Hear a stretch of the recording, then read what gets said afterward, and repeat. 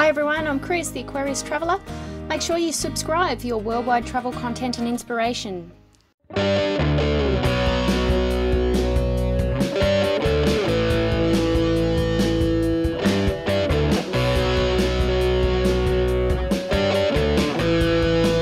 Well, the fridge is all packed and we're both set to head off for the night.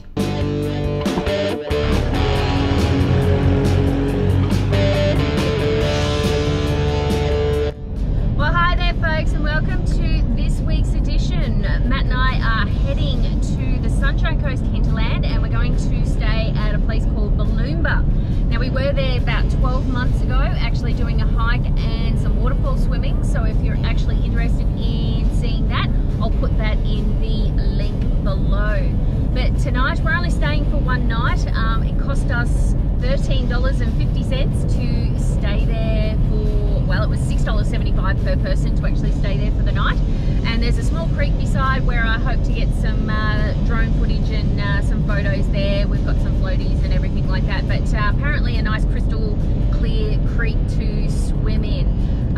I think there's only toilet facilities, no showers or anything like that. So, but anyway, we'll check it out when we get there, and hopefully the rain will stay away because the clouds are sort of coming over at the moment, so I'm not quite sure how it's going to turn out.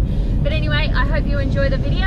If you're not already subscribed, I do actually post a lot of outdoor content with swimming, waterholes and stuff like that, and sometimes I do the camping. So if you're interested in that, please subscribe and hit that notification bell so you don't miss any more of my future videos.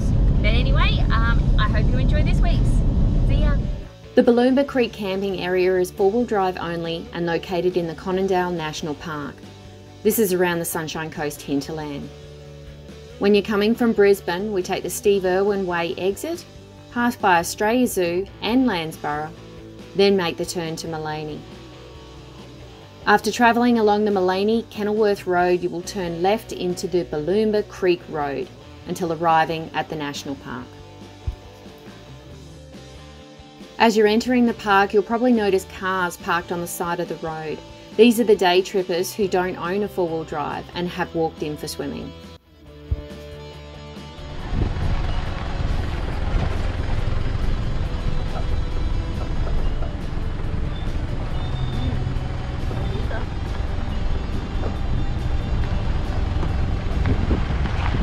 You will start by going over your first creek crossing.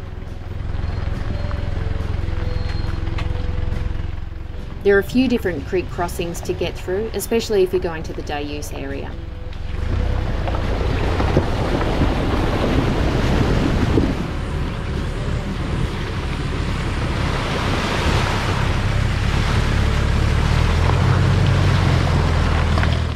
All dirt roads and phone service is pretty much non-existent here.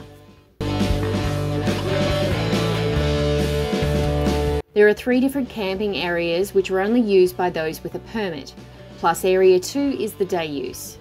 Permits are purchased online at the Queensland Parks website, which I'll add into the description below. We are heading to Camping Area 3 today, which is pretty popular with a nice little creek to swim in. The creek actually runs past all the camping areas, but Camping Area 3 has some of the deepest pools. Now here, arriving at Camping Area 3.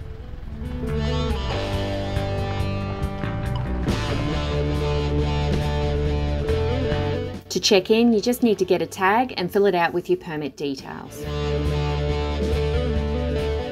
Arrived at Site 22, which is not right beside the creek, but it's only a 100-metre walk away.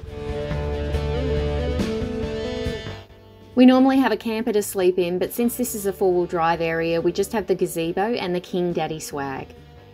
We cook with a small burner and have a fridge in the back of the car for the drinks and food. Booloumba Creek Camping Area 3 has 24 different sites. They're pretty spread out between each site. It's a quiet place, but the noise does carry around. The first 10 sites are located along the creek with the rest in behind. It's obviously bush camping, but if you're heavily reliant on solar for power, then keep in mind there are a lot of trees and shade, and you will need backup battery power. They have plenty of room for a tent setup and lots of trees to hang towels and clothes to dry. The camping sites have a car park separate to where you set up your tent. So this camping area is not suitable for caravans and camper trailers, only tents, swags, or maybe rooftop tents. If you have a caravan, then you'll need to purchase a site in camping area 4, which is more open plan. Right beside the camping site number 1 is the entrance to the creek swimming area and can get a lot of walking traffic. Therefore, it probably wouldn't be my first choice to picking site 1 or 2 for my camping spot in this area. There are lots of animals around, including large goannas. Coming right past your tent too.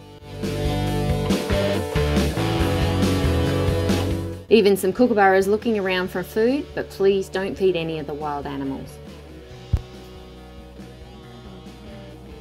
The camp is now set up, so now time for a swim in the creek and relax for the afternoon with a few drinks.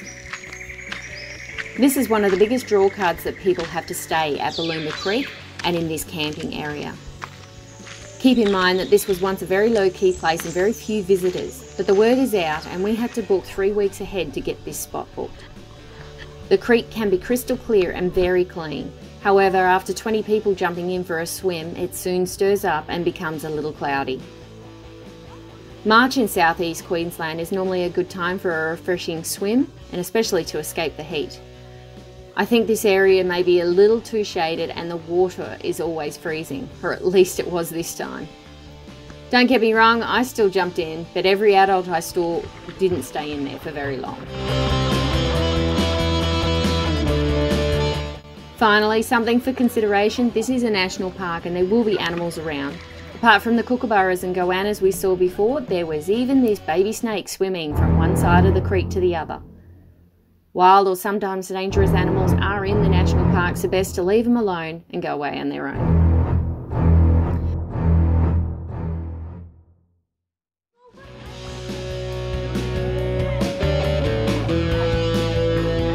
This is just to show you the beautiful clear water when no one was swimming around to stir it up.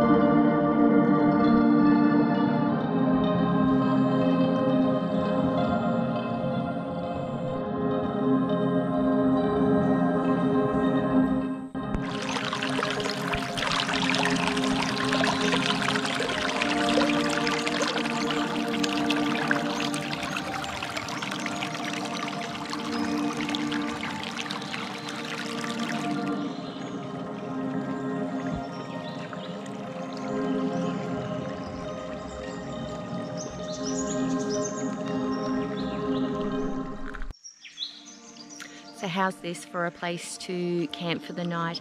It is bush camping, so there's only tents and swags and stuff like that that are allowed. There's a camping spot number 4 just across the road, and you can have caravans and camper vans and stuff like that as long as they're able to go 4-wheel drive, because you do need a 4-wheel drive to actually get in here.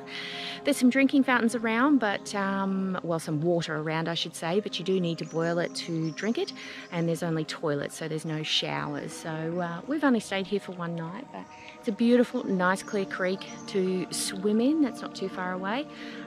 There is about 20 odd, I think 25 camping spots here available, and it only costs $6.75 per person to actually stay here. So but there's no facilities or anything. You've got a place to catch up with friends or bring the family or something like that. So but anyway, a really nice place to stay. So if you guys have never seen the King Daddy swag before, this is it. Just a simple setup around the size of a queen bed. We bought an extra 100mm self-inflating mattress to go inside, which helps sleeping on the ground. Along with this little $2 battery-powered light from Kmart. Helps to see in the middle of the night. Matt was good enough to cook dinner and we settled in for the night.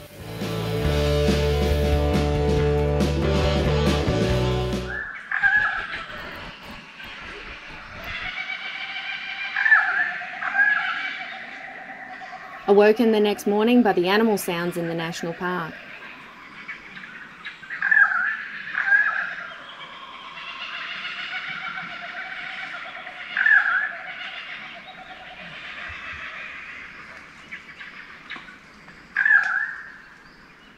The kookaburra came down watching over us as we were making our morning coffee.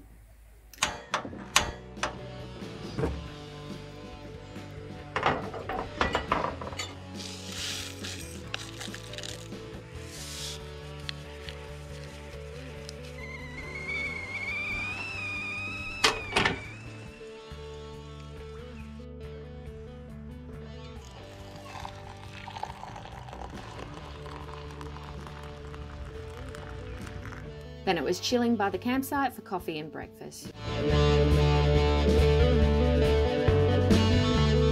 Well, good morning people. So we've come to the end of our weekend, or the end of our night stay.